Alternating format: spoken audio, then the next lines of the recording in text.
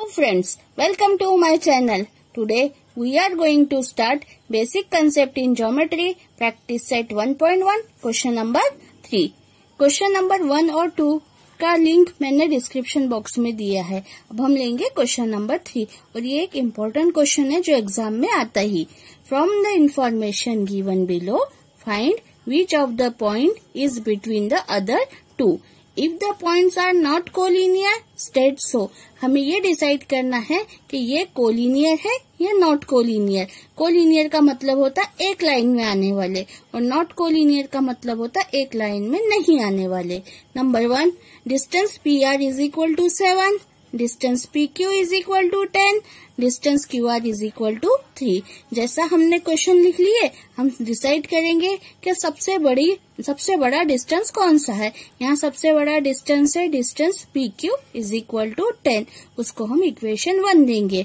Equation 1 देने के बाद में जो रिमेनिंग 2 डिस्टेंस है दोनों को प्लस करेंगे. Distance P R plus distance Q R is equal to 7 plus 3. 7 plus 3 answer आ गया 10. इक्वेशन 2. अब इक्वेशन 1 का भी आंसर 10 है और इक्वेशन 2 का भी आंसर सेम है.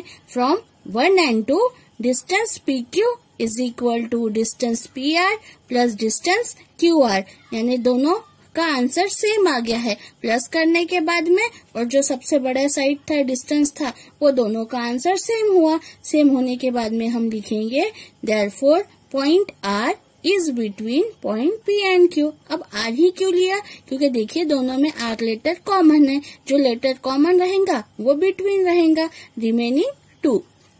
Therefore point P comma are and Q R collinear. इसका मतलब ये पॉइंट कोलिनियर है. चलिए एग्जाम्पल सेकंड लेते हैं.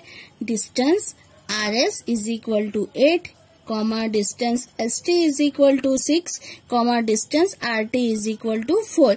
यहाँ सबसे बड़ा डिस्टेंस है distance R S. R S को हम इक्वेशन 1 देंगे.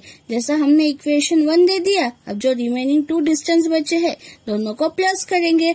दोनों को प्लस करेंगे तो आंसर आ जाएगा 6 प्लस 4 10. ये हो गया हमारा इक्वेशन 2.